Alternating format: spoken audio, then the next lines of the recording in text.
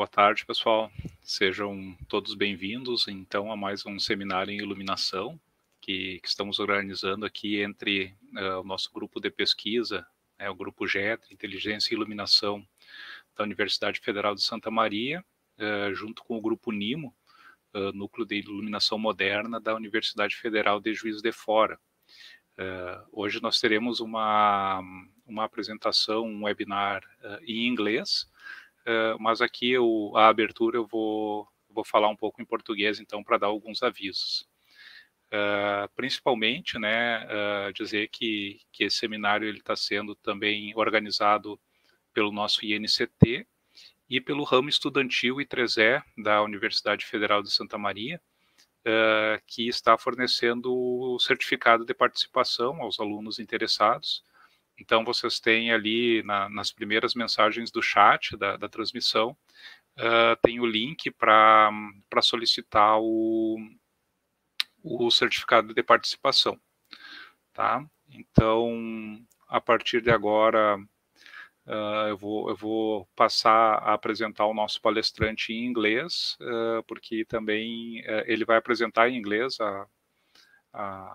o seu trabalho, né? E a gente pode ter alguns outros alunos e professores aí que não vão entender o português.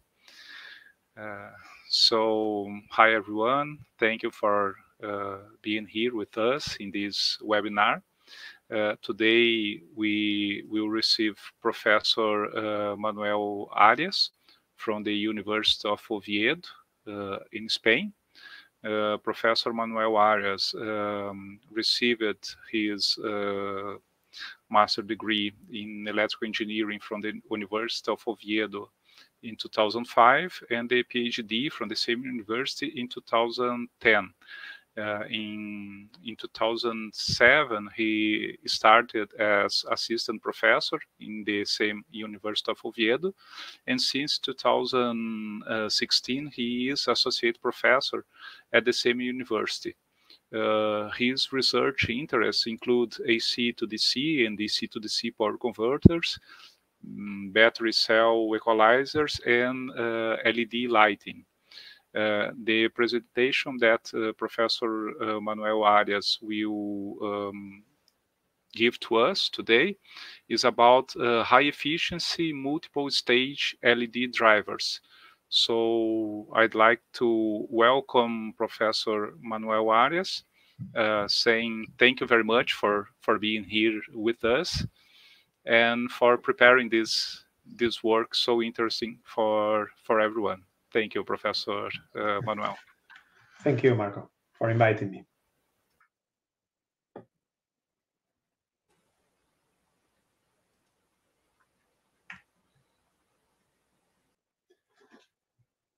Okay, so, well, good afternoon, everyone. First of all, as I said, thank you, Marco, for the invitation. It's always nice to present the work that you have been working on, in this case, some years ago, for an audience which is different from the industrial staff that hired you to develop the work, or the typical, let's say, conference audience. This presentation, it's high efficiency multiple stage LED drivers, but well, Marco told me that the audience is mainly students, so I wanted to focus on the idea that when you design something, you have to bear in mind all the options and all the constraints that you have in this case in the project, okay, for AEG. So, well, I would say that in the case of LED drivers, the key, okay, for a good design is knowing the load. The outline of the presentation is first a brief introduction, okay, to give the insight of the ideas that we follow in the project that, well, I'm going to use as the conductor wire for explaining my ideas and the things that I want to explain and to, let's say, give some light on them. And then I'm going to explain those ideas with two examples, okay, which are the three-stage solution, a driver, an LED driver, AC LED driver, AC-DC with three stages, okay, in cascaded. So I will explain the general structures and the reasons slightly for the 3 stages implementation, and then I will go stage by stage, okay, with some issues regarding especially the 3rd stage and the 2nd one, which are not typical in a design, in an industrial design. And to validate everything and to see that I'm not lying, okay, some experimental results. And then I will explain also multiple states driver, in this case only 2 states, because the constraints and the conditions and the purpose was slightly different inside LED driving, that is an LED driver, sorry, but slightly different, okay? So the path is going to be the same, the different steps. General structure, the 1st stage, which is the same as in the 3-stage solution, and then the 2nd stage, which is the asymmetrical half bridge. In this case, the funny thing, okay, is how we specifically designed the asymmetrical half bridge for LED driver, for an LED driver, and we focus on 3 themes, which was the transformer optimization, the low frequency ripple elimination, and the self-driven synchronous rectification. But well, the self-driven just if we have time, okay. I don't want to extend the presentation too much. So, well, if you review papers or even products in industry, and I'm always talking generally, okay, obviously there are exceptions, but 1-stage solutions normally are used for low cost, low power, low size applications, the typical light bulb, okay. The main problem when we have an AC/DC driver in just 1 stage is that in the input we have to perform power factor correction, which it can be done with just 1 stage. But then in the output, okay, if you don't want to have a low frequency ripple, you have to implement that driver, as you can see, with an electrolytic capacitor. That is fine for, I would say, nearly all applications. But in the case of LED drivers, if you use electrolytic capacitor, you are reducing the lifespan of the light bulb, okay? LEDs are going to last for 10 years, but the driver is not going to last for, let's say, not even 5 years. So in general, okay, the whole light bulb is going to have a short lifespan. That's why we keep for 1-stage solutions for low power, low cost, or low size applications. Obviously, we can implement the driver without the E-cap, without the electrolytic cap. But then what we are going to have is a low frequency ripple in the output voltage that leads to flickering. And as you all know, well, that's not advisable. At least you are not complying with the IEEE flickering recommendations. If you review in product in industry and papers, okay, scientific papers, the 2 or 3-stage solutions are normally used for high power applications in which the high cost and the high or larger volume is acceptable, as long as you comply with no E-caps, because then you will have a long lifespan. That generally is what you need, generally speaking, once again, in high power applications. Normally, you will find that it's said that efficiency is a positive point for 1-stage solutions because it's just 1 stage. And it's not as positive as in 2 or 3-stage solutions. But in the project that we developed, we have not admitted that as something completely true. And we make some research. And in the end, we reach a 2 and a 3-stage solution, a 2 or 3-stage driver with an efficiency as high as in this case, and in the 1 stage. And the result is simple, okay? The way that you will find normally, once again, the explanation for this in papers is 3 sentences, okay, 3 assessments, which are actually true, okay? Every time energy is processed, part is lost, and that's completely true. 1-stage drivers process energy once. Well, actually, that's also true, obviously. And then 2 or 3-stage drivers or converters process energy more than once. Those 3 sentences are true. And well, at least in here in Spain, we have, when we are students, in school, okay, we have philosophy, and one part of the philosophy is logic, application of logic. And if you use that wrongly, okay, you would say, okay, the higher the number of stages, the lower the efficiency. or one-stage drivers have more efficiency than two-stage ones, or even three-stage ones. And that is true. That is true, but if we add the small print, like in the contract, okay? The higher the number of stages, the lower the efficiency, yes. But if you compare with just one of those efficiencies, or sorry, with one of those stages, in fact, with the stage with the lowest efficiency, or one-stage drivers have more efficiency than two-stage ones. Yes, that is also true, as long as the efficiency of that one-stage driver is as high as the efficiency of the stage with the lowest one in the extended topology. With examples is easier, okay? I'm going to compare a one-stage and a three-stage LED driver. Let's say that each stage is 97% in efficiency. So the one stage, the overall efficiency is 97, and in the three stages, you have 91, roughly 91%. So well, it seems to be true, the first and the second sentence. Even if we increase the efficiency of two of the three stages to 100%, and this addresses the second sentence in blue, the one stage has 97%, and the three stage has 97%. So it's the same. That means that initially, it seems that efficiency is a positive point for one-stage driver. It's an advantage that can be applied to one-stage drivers and not to three-stage. I mean, just for having the same efficiency, you need to set the efficiency of two of the three stages to 100%. But then, related to this small print, the question is if 97% is a realistic efficiency for a one-stage AC/DC LED driver. And is 97% a realistic efficiency for one of the stages of a three-stage AC/DC LED driver? For answering that, let's review which are the tasks that you can ask for an LED driver. Power factor correction, galvanic isolation, not always, but in our case, in the project that we developed for AEG, was a requirement. Low frequency ripple cancellation or attenuation, that is avoiding flickering. You also want to have a tight current regulation, that is setting the current of the LEDs, of the LED string, precisely to a value.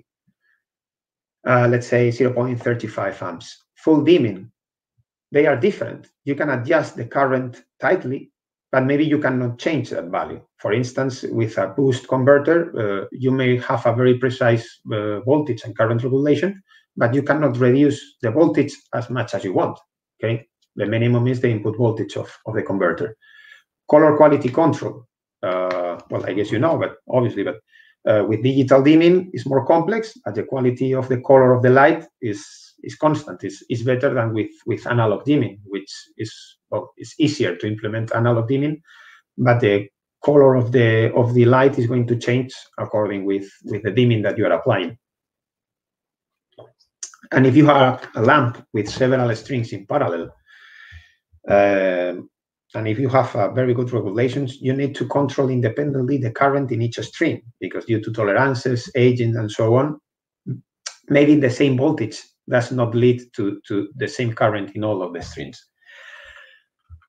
My point is, imagine that, I guess that there are students, Marco's students here. So imagine that Marco for next week asks for a presentation, preparing some simulations, and also you have to finish a report.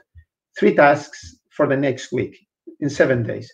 If you are working alone, obviously you are going to finish all the tasks, but they are not going to be developed in the best way. I mean, because you are not specialized. You are not specializing your task, your time, your let's say your focus in the 3 tasks. You have to divide all these 3 resources that you have: time, focus, and effort in 3 tasks. But what happens if all the tasks are for the next week, but Marco allows you to organize in groups of 3? Then one will develop the simulations, the other one the presentation, and the other one the report. Or maybe you split each task in 3, but in any case, you are splitting the amount of work that you have to develop. So my point the point of the explanation of this related to LEDs is that in a one-stage AC/DC LED driver, maybe not all of them, but you have to implement power factor correction, maybe galvanic isolation not, but low frequency ripple cancellation, tight current regulation, dimming in just one-stage driver. You cannot optimize, generally speaking, please remember this, the one-stage LED driver. So efficiency, 97% is not realistic for a one-stage AC/DC LED driver. But in the case of a three-stage AC/DC LED driver, each stage can be optimized for just one or even two tasks, okay? So 97 is a reasonable efficiency for each of one of those stages. So with the real numbers, one stage, and there are exceptions, okay, but if you review literature, you will see that the efficiency of one-stage AC/DC LED drivers is in the low tier of 90s, okay, lower than 92, 90, in that range. But if you review literature for 2 or 3 stage topologies, you will see that the efficiency, if they are well designed, that's the point I want to reach, maybe as high as 98 or 97 and that range. So the overall efficiency is more or less the same. So I'm not saying that efficiency is better in a 3-stage or in a 1-stage. It all depends on your design, in your application, but it's not, let's say, a point for deciding 1-stage or 3-stage.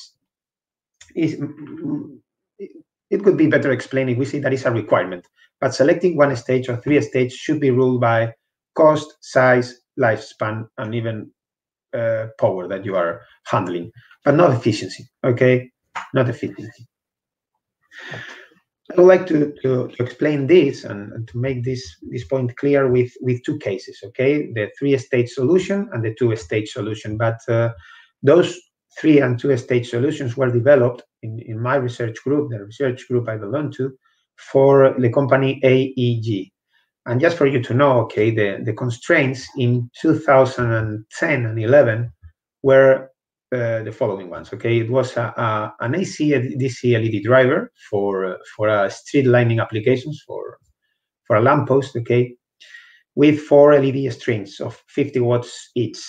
We have to perform power factor correction. No electrolytic capacitor. In those years, it was like the golden rule in designing drivers. Galvanic isolation, it was a requirement. Well, depending on the voltage, it makes sense or not, but it was a constraint and a requirement.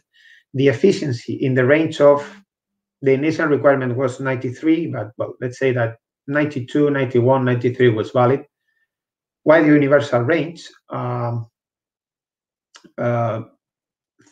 of tolerance, that was a lot, okay, as high as 230 volts RMS multiplied by 1.3 and as low as 0.7 times 110 volts RMS. Constant frequency, that was advisable but not mandatory. Dimming and requirements about size, and cost, of course, always cost. So for the 3-stage, sorry, following the thing that I said, I said but my research group, okay, we try to follow that rule and we try to specialize each stage. So obviously the first stage is in charge of performing power factor correction. The second stage was in charge only of providing galvanic isolation and voltage adaptation. And the third stages, I said the stages in plural because for each LED string they wanted an independent regulation. So we place a post regulator here, which was the third stage, one for each LED string, in charge of output voltage regulation and ripple cancellation. And I guess that you are saying, well, it's very nice, but you are lying because the blue one has 2 tasks, not just one, and the yellow one, the third stage, has 2 tasks, not only one. But we have to take into account that the problem of voltage adaptation is, here is a boost converter. So the output voltage, given the input, the universal input range and the tolerance, was as high as 400 volts. So here we only needed one in the range of 100. So it was advisable to reduce the voltage here from 400 to in the range of 100. But that adaptation is quite simple if you have a transformer, that if you have galvanic isolation. So they are two tasks, but they are interrelated. They are very close together. So it can be considered as just one task. It's just selecting the suitable turn rate in the transformer. And output voltage regulation and ripple cancellation, also they are interrelated, okay? If you can control the current that you are providing to the LEDs, in generally speaking, with nearly any converter, you can cancel a low frequency ripple cancellation. So they are also interrelated. So I'm not lying; it's just one task for each stage. Also, I guess that if there are people from other research groups or for industry, this is obvious, okay? But for the students, you will face, this is a golden rule, okay? When you are designing something engineering, nothing is free, okay? So in power electronics, when you select a topology, you should select a topology whose advantages are relevant for the application and whose disadvantages are irrelevant or at least acceptable for the application. And this is the rules that we are going to follow in the design of this driver, because it doesn't matter if you select a driver with an efficiency as high as 99% for an application. If you were requested cost and size, probably the best option that addresses those two requirements is going to have a lower efficiency than 99%. But it would be the best option, the one with the lowest size and lower efficiency. Why the boost converter? Well, actually, it's a very simple topology only. It's a topology that can reach a very high efficiency if it's working in certain conditions, 97, 98, 88%, performing power factor correction. In critical mode, that efficiency is straightforward, and in continuous mode, for having a fixed switching frequency, it's not so obvious, but you can reach it with silicon carbide Schottky diodes. And cost was a requirement, but was not the main requirement. Disadvantages: no galvanic isolation. Yes, but I have another stage for complying with that requirement. Output voltage ripple is going to be implemented without electrolytic capacitor, so I'm going to have a considerable voltage ripple in the output. But I have a third stage that is going to cancel it. Even the filter of that third stage is going to cancel it partially. But mainly the control, okay, the feedback loop. And it has a very high minimum output voltage. It was as high as 400, 450 volts. Yes, but I have a second stage that is going to perform some initial voltage adaptation thanks to the transformer. So those three disadvantages, maybe they are not irrelevant, but they are acceptable because they are going to be cancelled. So if just one task, okay, and it's highly optimized. But, well, let's keep that. I go for the third stage. I'm going to keep the second stage for the last part. And the third stage that we selected was a 2-input back. Okay, what's that? It's quite simple. It's a back. Here you have the MOSFET. Here you have the diode and the output filter of a regular back. And here you have the regular input voltage of a regular back, okay, what is called V high. The difference comes in the diode. It's not connected to ground, but it's connected to a voltage called V low here, which is lower than V high. Let's see the advantage, okay, of how it works. When the MOSFET is switching, in a back converter, you have this voltage applied to the input of the filter, but with the 2-input back, you will have the blue line, okay? You have this voltage applied here. And this is the static gain, okay, of input back.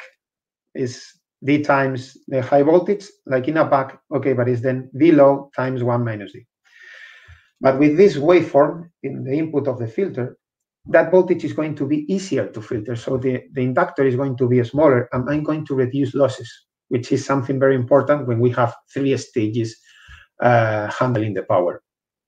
But also, the semiconductors are smaller than in a back. In a back, the MOSFET and the diode, they have to be designed to withstand V high. In this case, it's V high minus V low, okay? It's easy to see. So as this MOSFET and this diode, they are smaller, they are designed for a lower voltage, losses are going to be also reduced. They are going to be lower. And there's another reason. Maybe you will find direct energy which is directly derived from input to output, and the two-input back follow that rule. I'm not going to develop that, but you can say that part of the energy is directly transferred from the input to the output without being processed. Okay, you can make some electrical transformations in the schematic, and it's easy to see that. So it's going to be considerably higher than in a buck converter. It has two disadvantages.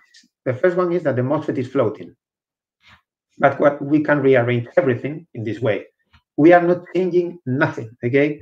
The voltage withstood by MOSFET and diode is the same, V high minus V low here.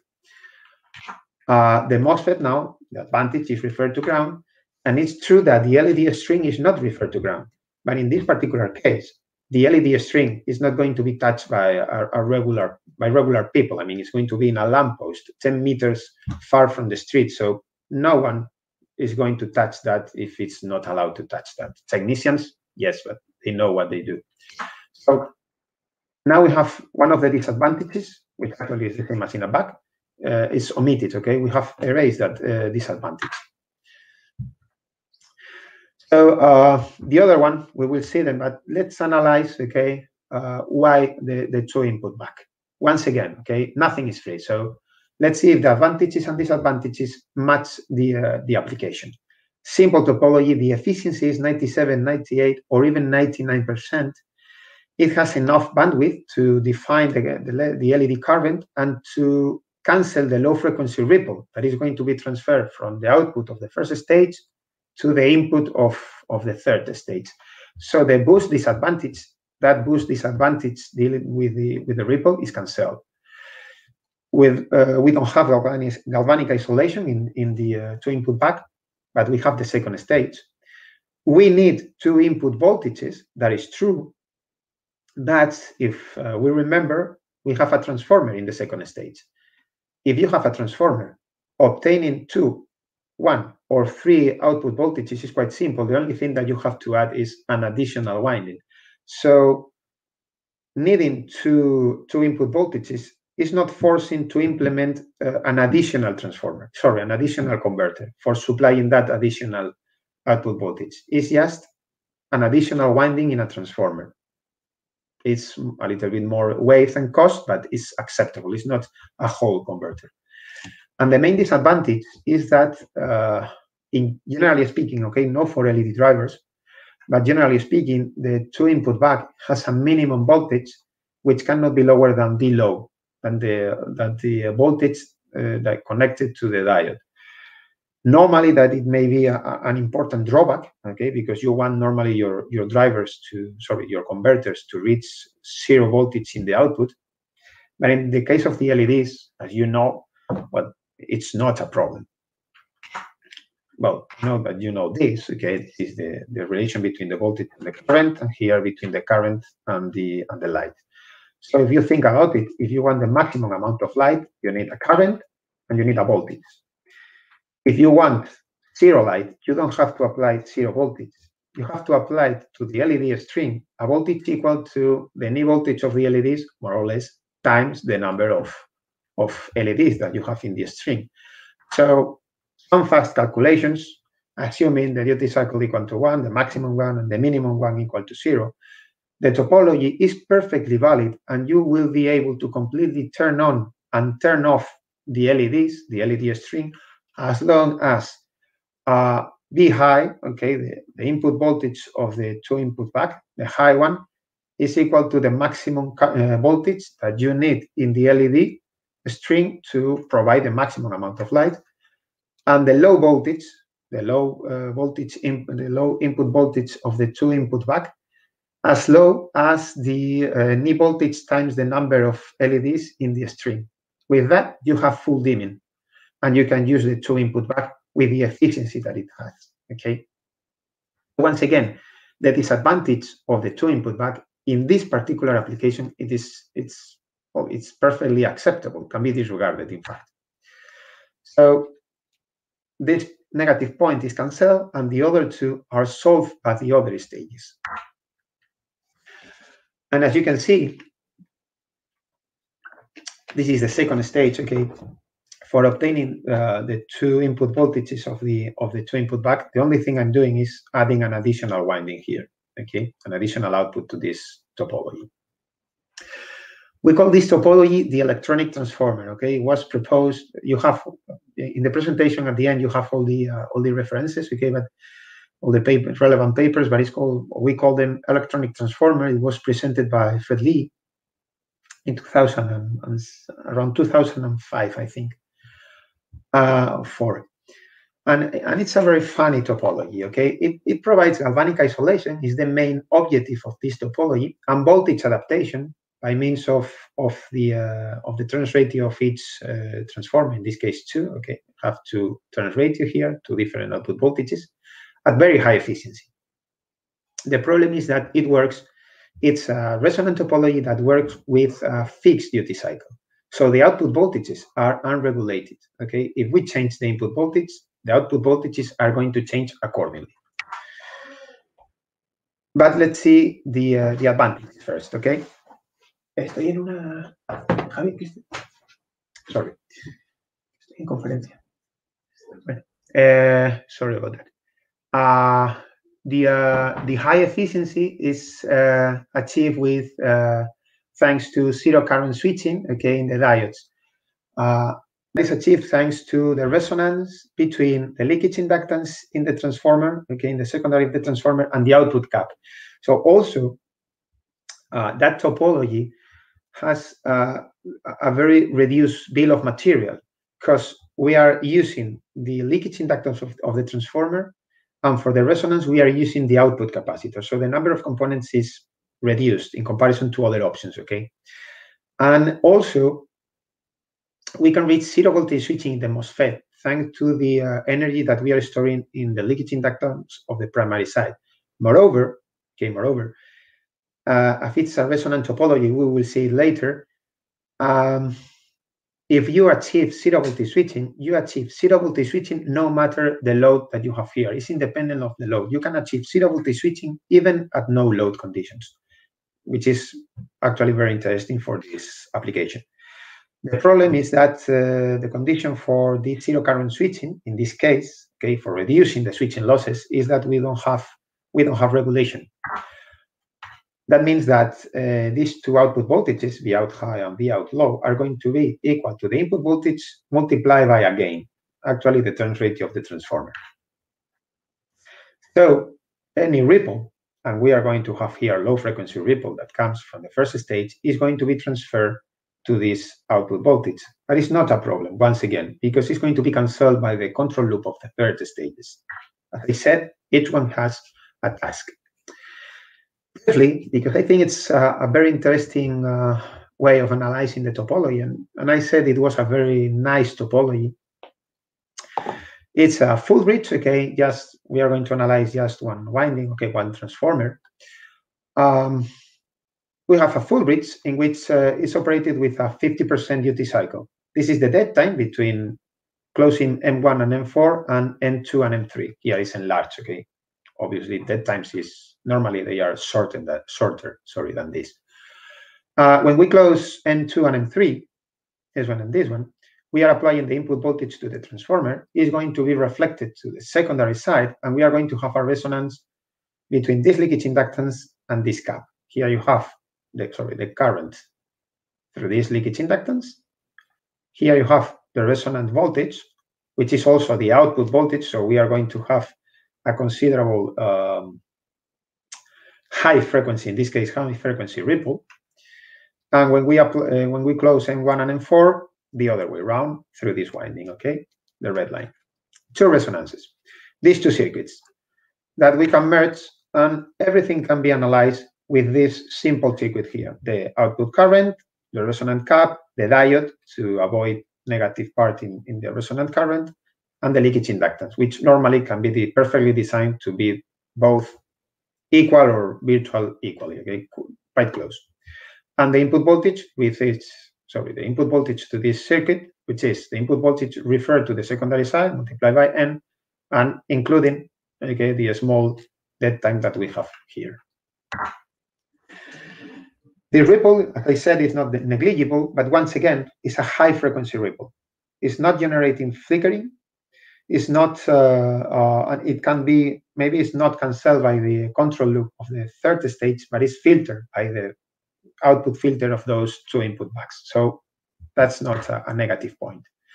And also, the idea, as you see, the analysis is quite simple, and the equations actually are simple, okay? I'm not going to explain them, but here comes the important thing, okay? This factor here is multiplying this sinusoidal expression, and here is divided. So when you design this topology, in the end, it's a trade-off between the voltage ripple and the current ripple, that is the peak of the resonant current that you want. If you increase one, if you want to reduce one, for instance, increasing this factor here, if you reduce the ripple in the output voltage, then you will have a higher current. So you have to take that into account. Also, the leakage inductance, you can define and design that value to a certain limit, okay? It all depends in the way you design the transformer. So you have to take into account that there are some limits in the leakage inductance that you can reach, and the minimum leakage inductance that you can reach. And also, you cannot implement any value of capacitor. Obviously, there is a limit because you don't want to use ECAPs. Let's see if the idea, not the topology, okay? The idea of designing with several stages but very optimized, it's true that you can reach very high efficiency. This is the proof of concept, okay? This is not the final product, obviously. The second stage for 200 watts, the output is 140 and 80, more or less, and this is the size of this magnetic core. Here you have the four stages, the four third stages, okay, one for each string. This is the size of the magnetic core, it's at Ni20, and more or less we reach total current in it.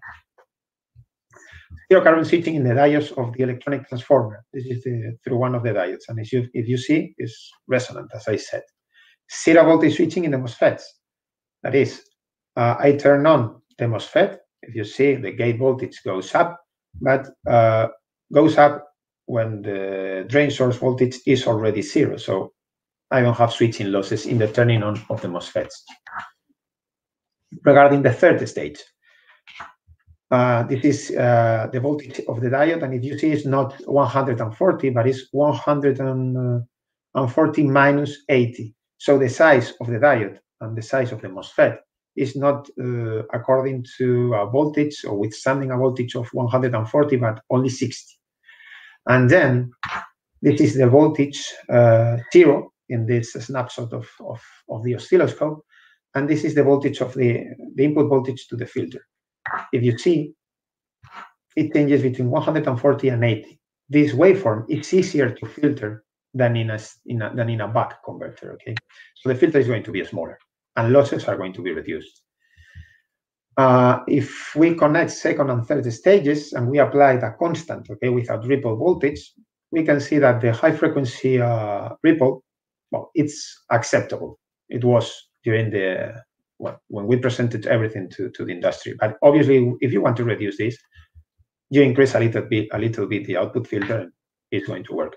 And if you apply a voltage as high as nearly 20%, okay, 70 volts peak to peak with an input voltage of 400, you see that here we have a considerable ripple, but in the output current is not so big.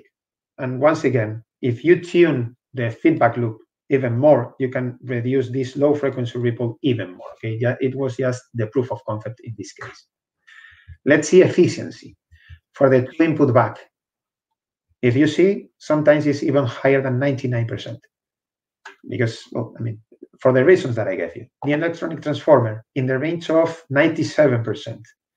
If we merge the third stages and the second stage, we are in the range of 94, 95, even nearly 96, and as low as at low voltage, very low current in the output, 92, which is reasonable. If you consider everything, boost, electronic transformer, and the 4 two-input backs, the efficiency in nominal conditions is as high as 92%, higher than that. So similar to a one-stage LED driver.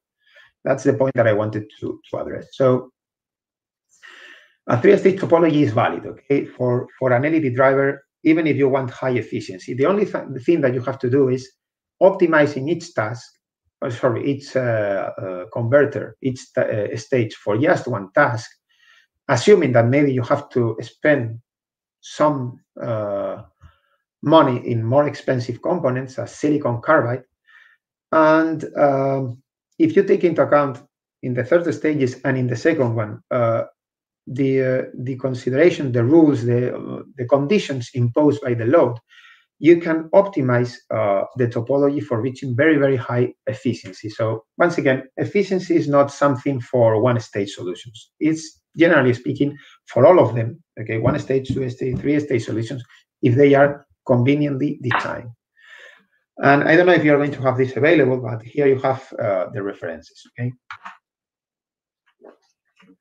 For the two-stage topology, following the same idea, what we did, okay, but once again, my idea here is not explaining our solution, but proving that for the students, okay, if you optimize the design of the things that you are requested to do once you are working for in the industry or for a company, if you optimize everything, if you consider every tiny detail in the loads, in the input voltage, in the conditions, in the constraints, you may keep very high efficiency and avoiding the negative part of the each converter that you select. And here is another way of seeing that, okay? The first stage, power factor correction, boost converter, nothing new. Second stage, galvanic isolation. The tasks are galvanic isolation, voltage adaptation. I have a transformer, so they are linked requirements, output voltage regulation, and ripple cancellation. Once again, now I'm lying, okay? The blue stage, the second stage has, well, not 4, but two tasks, okay? Galvanic isolation and voltage regulation. Yes, but in this case, AEG said that they wanted to explore supplying LED strings, but without independent control. That is, they assumed that they were going to place here some tiny resistors to a passive equalization of the current.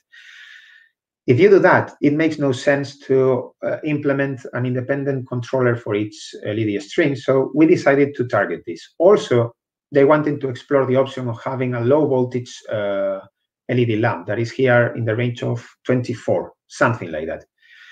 That means that we were going to have a lot of strings. So placing one pulse regulator in each string was that it was actually very, very expensive, and the volume and the size was going to be very, very big. So only 2 stages was advisable in this case.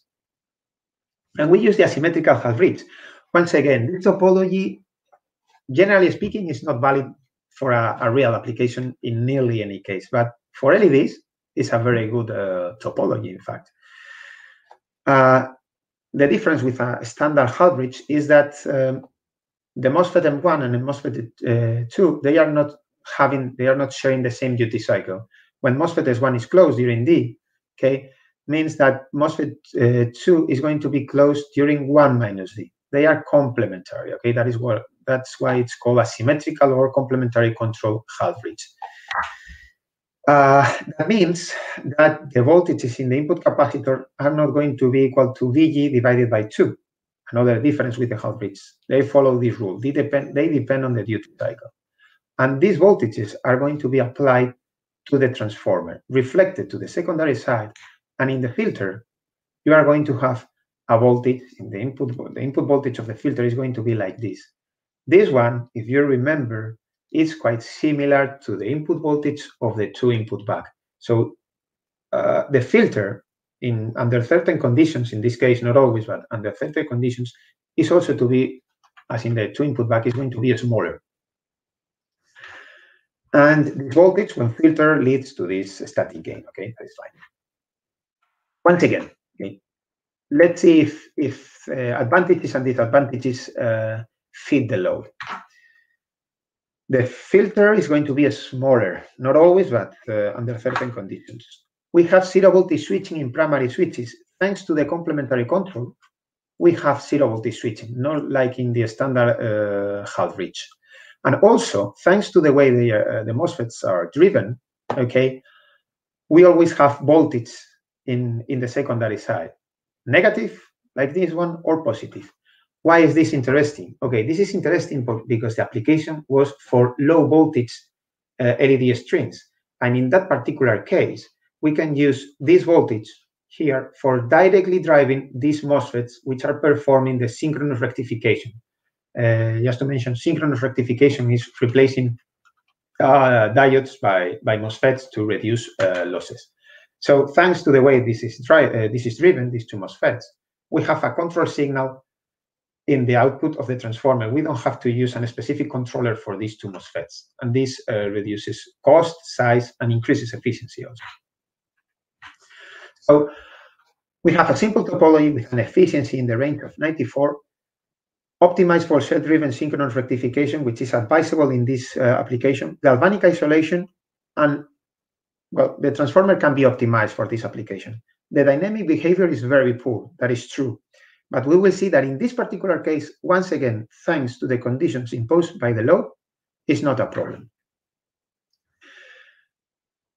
Briefly, okay, very fast, but if we consider, we analyze this topology, surprisingly, the average magnetizing current is not zero.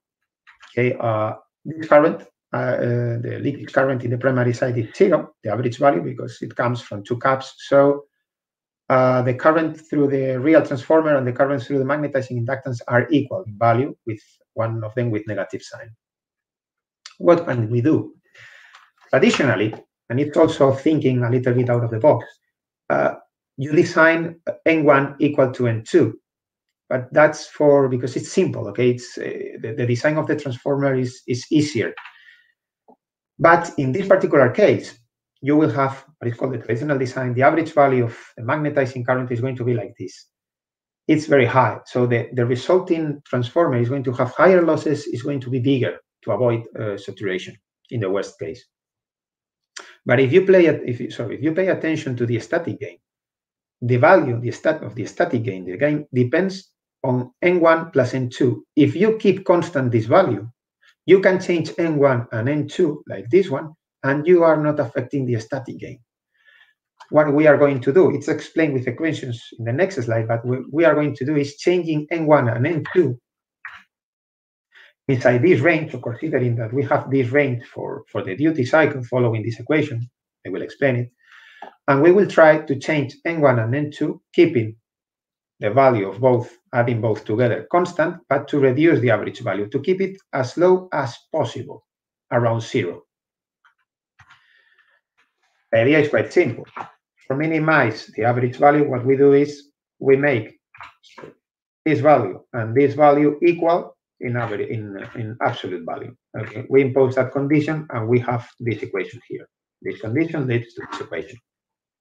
Also, we have a duty cycle, actually the average value of the min plus the max, which leads to average magnetizing current equal to zero. And then we use these two equations. N1 plus N2 is defined with this equation, and when you have N1 plus N2, you use this equation to define, and the zero to define N2.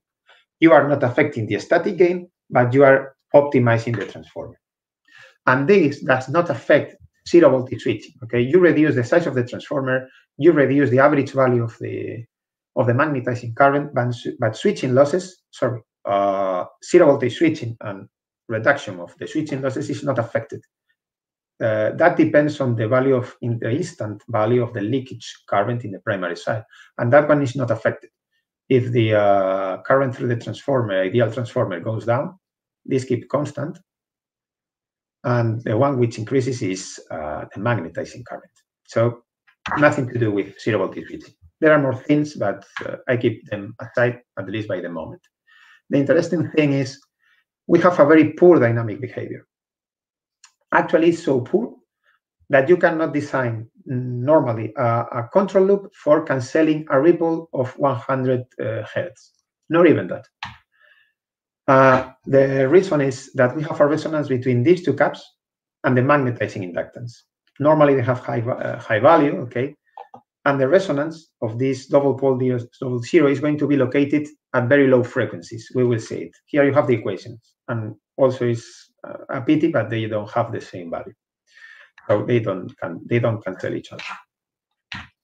What we have here, you have the transfer function between the output voltage and the duty cycle.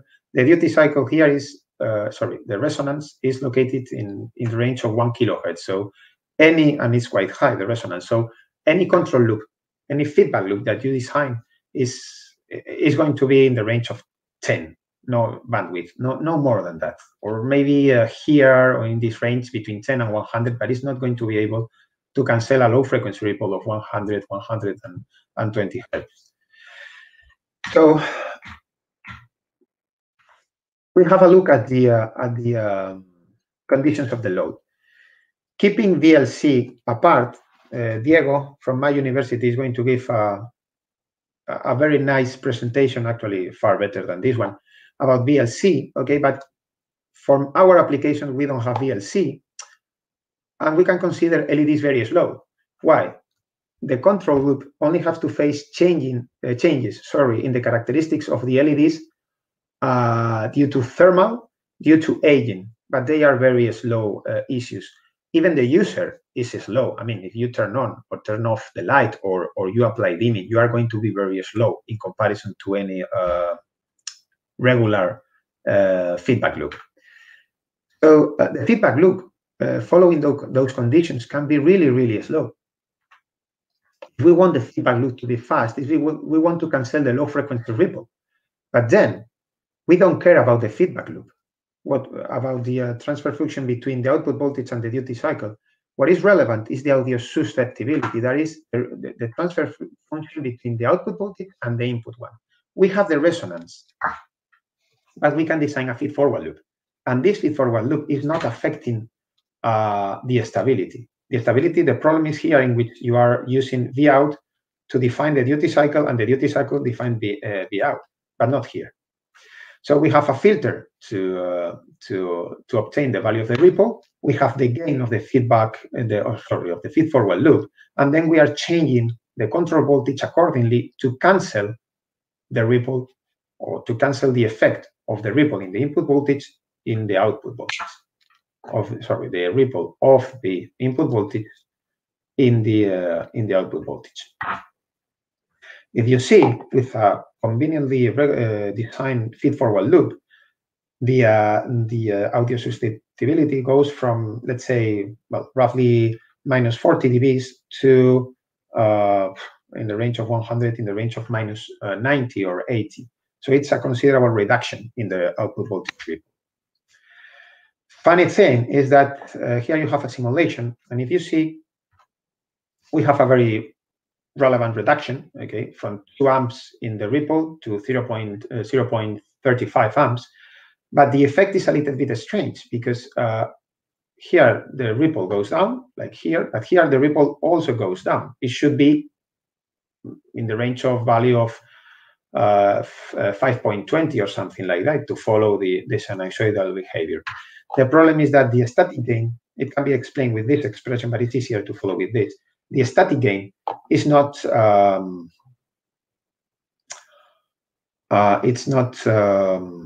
it's not linear, like in a proportional, like in a buck converter. Okay, in a buck converter, the feed-forward loop works nicely. Okay, it's perfect. The cancellation is perfect. In this particular case, no. It's easy to see. Okay, here you have the static gain. Okay, the output voltage as a function of D for 3 different input voltages, which actually they are going to take place. Imagine that you have the voltage VA, okay, this voltage here. Forget about VV, the voltage V. You fix a nominal duty cycle when the input voltage is nominal. Perfect. When the input voltage goes up, okay, you need to reduce the duty cycle to D1. So you need a reduction of delta D1. But when the input voltage goes down, okay, and you want to keep the voltage constant in the value VA, you need to increase the duty cycle to D2.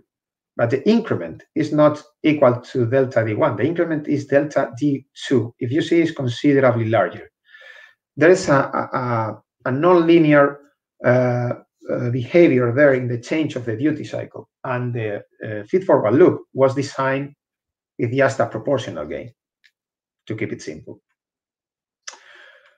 The solution is quite simple. We split the ripple in the positive part and in the negative part, and we design a different gain for each part, the gain FF1 and the gain FF2, two different transfer function or controls. Okay, so in the end, we move with just one feed-forward loop from 0.35 to 0.20. It's not perfect, like in a buck converter, but it's better. We cut to half the ripple at no cost, because we don't have to add a very complex additional circuitry. It's just two additional operational amplifiers.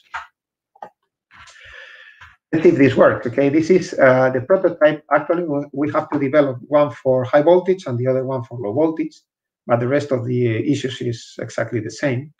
Okay. The MOSFET is here, the size of the inductor and the transformer is 20 and 30, just 1 second stage, so we can spend a little bit more in space.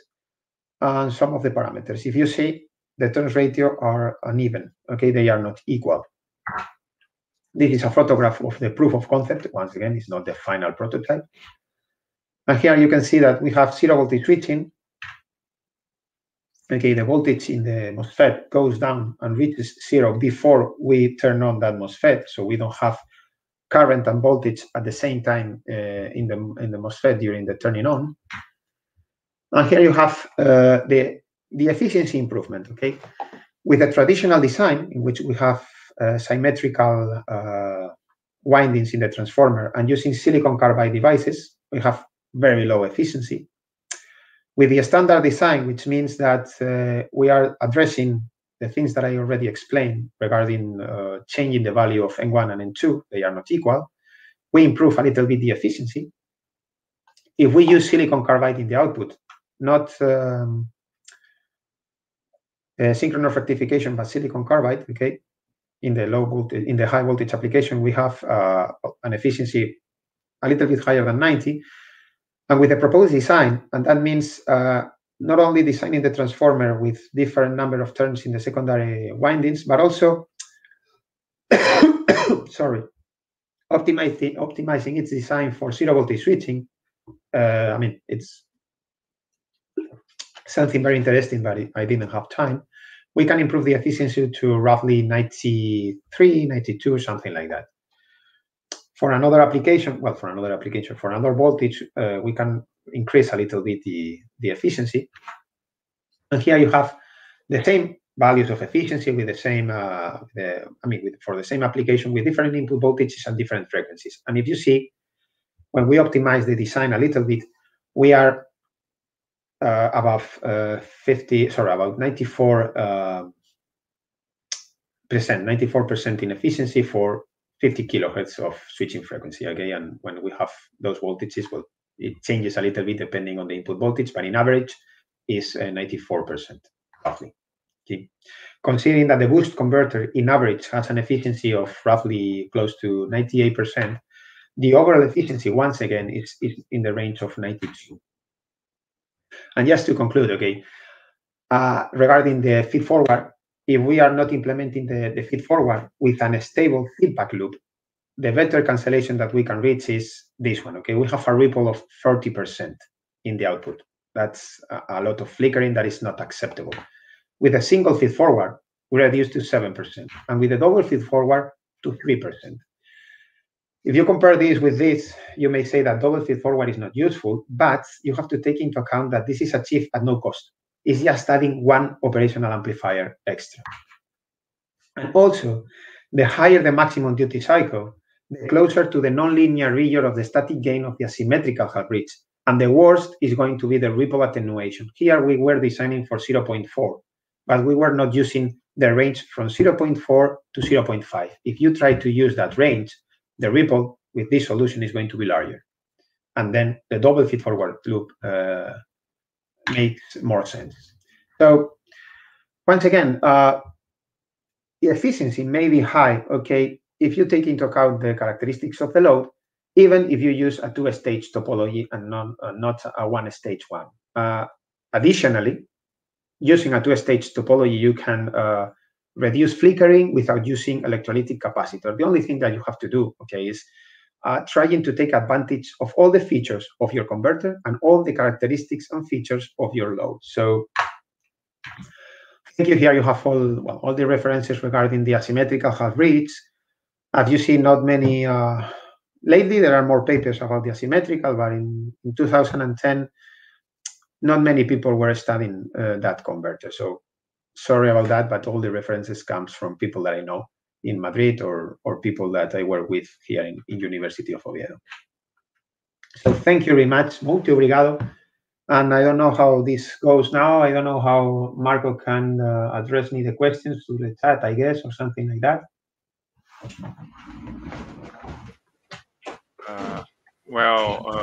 Thanks. I'd like to thank you, Manu, for your nice presentation.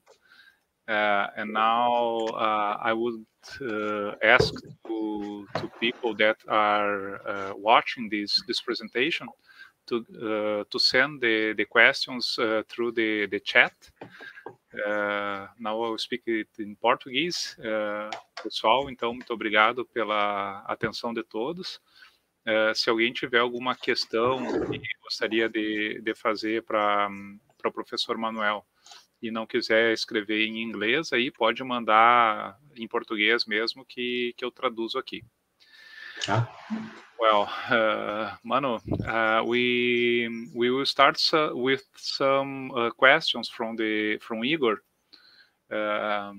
Thanks, he is congratulating your presentation, and he's asking about if you are currently working with gallium nitride-based LED drivers. So, because this is a very hot topic nowadays, and mainly regarding the increase of efficiency and decrease of volume. So we have this curiosity if you are working with this kind of LED drivers. Not me. Now that one of Marco's students is working with us, maybe it's something that we are going to address in regular LED drivers. But all the things that I have presented comes from 7 years, well, more than 7 years ago, 10 years ago. So in those years, GaN was not so used. It was not so general, and it was not so accessible to researchers as it is now. But it's true that it's, as Marco said, a hot topic. In VLC, okay, it's a different thing. And I guess maybe it's more a question for Diego on Friday. But I'm not pretty sure. But maybe Diego is. I don't know if they have already designed something with GaN. But I think that at least they are planning. But once again, I think that it would be a better answer. You will get a better answer if you ask that on Friday. Yes, on Friday. Okay, just to complete this information, Igor is asking about your opinion about the replacement of silicon for GaN transistor in LED drivers, mainly in the second stage, the power control stage. Generally, can you hear me? Yes. Generally speaking, I think it's a good point to research. Yes, I think it's a good option. But as I said, I'm not an expert, so I cannot tell you which the results are going to be, because I have not researched in that. I guess, and my opinion is that, as Marco said, it's a hot topic, and if you use GaN, if your application allows you to use GaN nowadays due to some constraints regarding cost or things like that, if you're allowed to use GaN, it could be an improvement in efficiency, as Marcos said. But as I'm afraid that we have not been working on that, and actually now LEDs side topic not in our research group, but in the task and in the projects that I've been assigned to. So I'm sorry, but I cannot answer more than that. Just to say that I think it's a good option.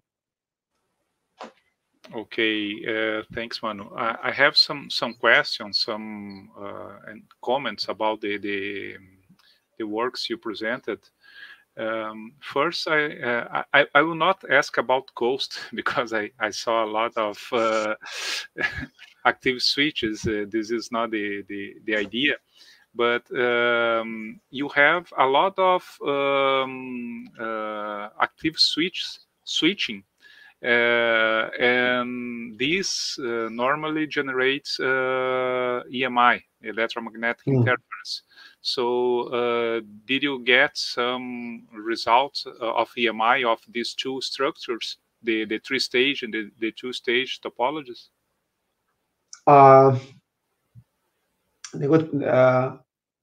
Officially, no. But obviously, when you design the prototype, you are going to get, while you are trying to make it work, you are going to have some issues regarding EMI because a noise is affecting one part of the circuit or another. And we had two issues there. One was in the second stage, the first design. Okay, when we started, I mean, you power the control.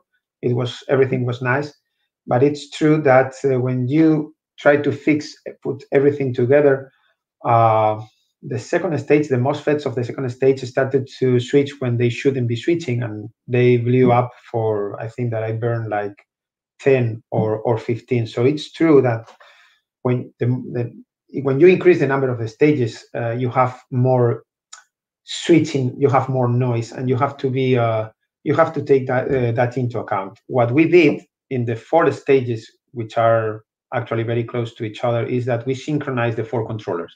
We use a controller that it has because it's still on production, synchronizing input, okay, a clock input. So all of them were switching at the same time. So we didn't have any issue between the 4 stages when they were implemented together. And in the second stage, we have to carefully design the PCB. Yes, that's okay. In the second design, the first design, it's funny, but everything worked nice because, as you see in the photographs, everything was set apart. Okay, the second stage was like 10 centimeters away from the 4 stages, so from the 4 third stages. So in that case, no. But when in the company where they design everything together, routing, it was a main concern. And in the first stage, the boost converter in critical mode is operating with variable switching frequency, and then EMI was a little bit more. It was a very relevant issue, but that was a commercial. Not a commercial, but it was a prototype from AEG to be implemented in the size they wanted. So it was already well designed, a nice design to avoid problems with EMI. But it's true that, as you said, in this particular case, the higher the number of stages, more interaction between the switching devices. Okay, another question, Manu.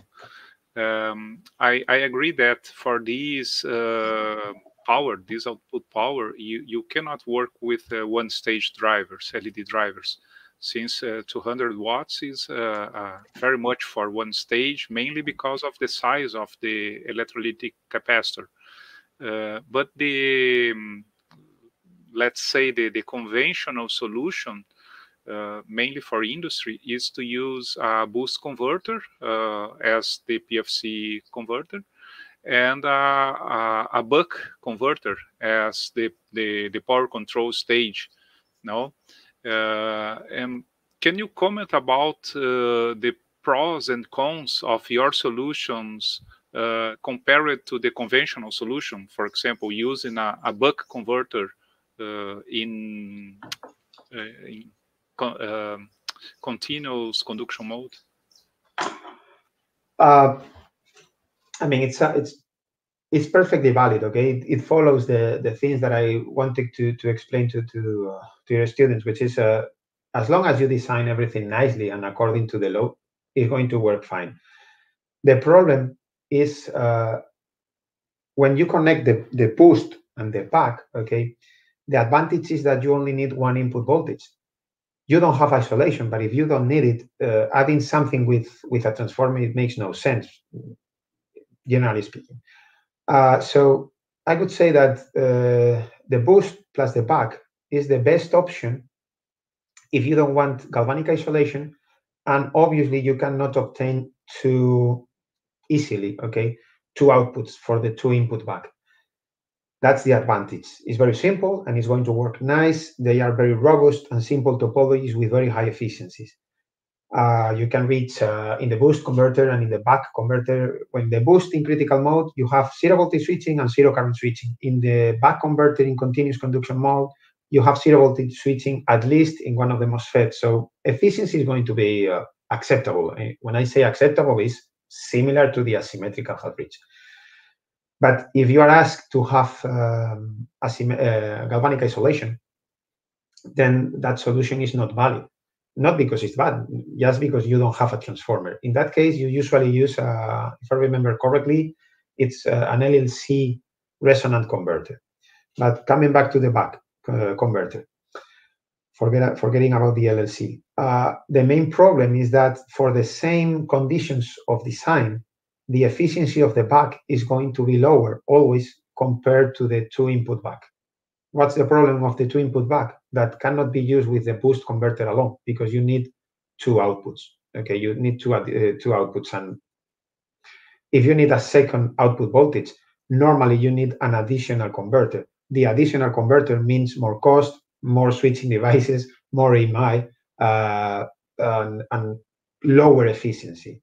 So it's not that I would say that they are not. One is better than the other. I would say that if I'm not requested to have galvanic isolation and maybe I don't want to have a very, very high efficiency in the second stage, it's better to use a boost converter plus a back converter. But in the moment in which you are requested galvanic isolation, I think that you should take into account that the additional output voltage with a galvanic isolation with a transformer is straightforward. So why not use a two input back?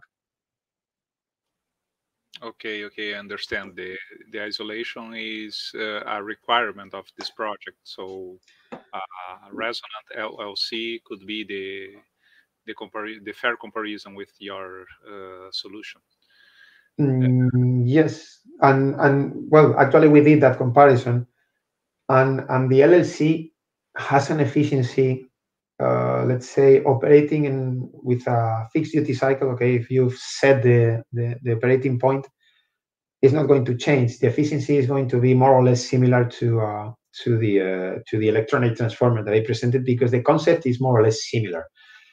The main advantage of the electronic transformer is that we have, once again, we have lower number of components, and the disadvantages due to having lower number of components were negligible because we have higher output voltage ripple that is filtered by the third stage, and the other one was regarding with the LLC.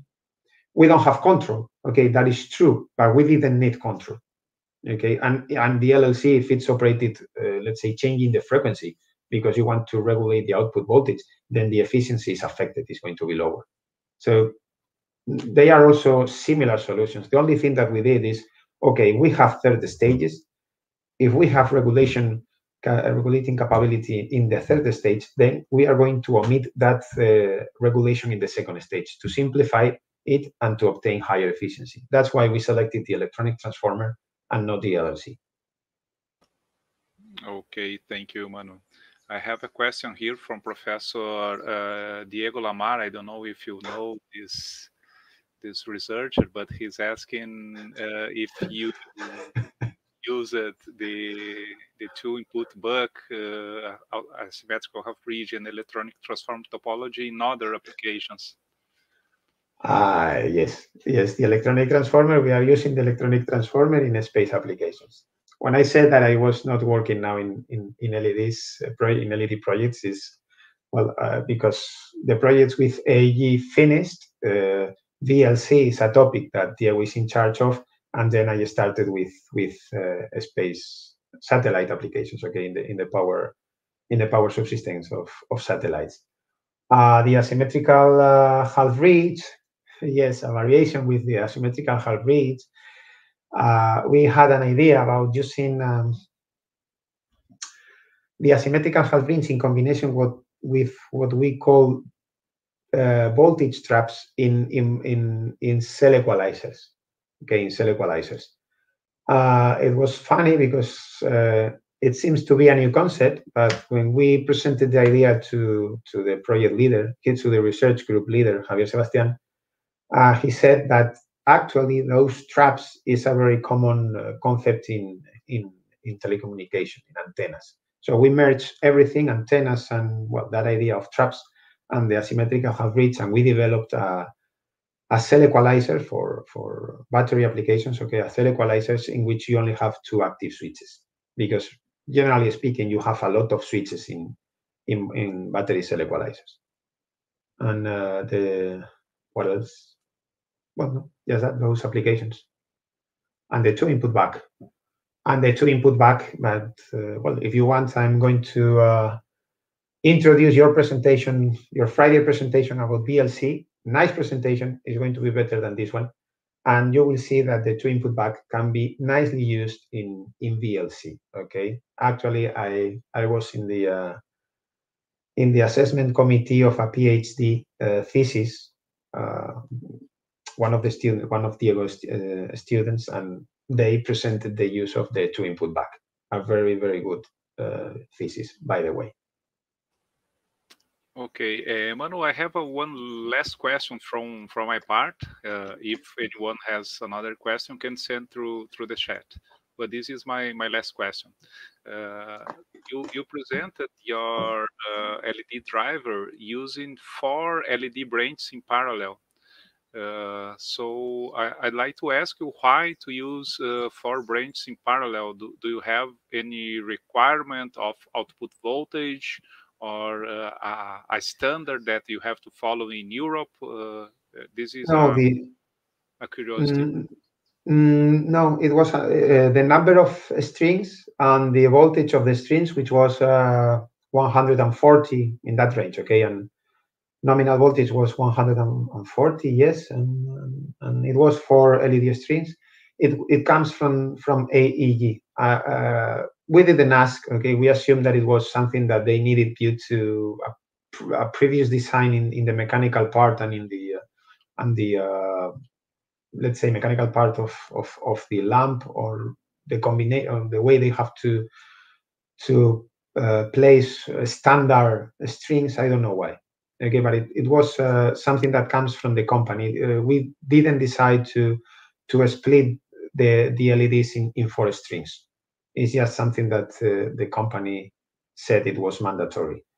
And later, in the second project, for the asymmetrical half reach, they asked us to develop actually 2 asymmetrical half reach, one for 4 strings in parallel, and the other one for the same amount of power, that is the same amount of LEDs, but connected in a way in which you have more strings in parallel, but with a lower number of LEDs in each string.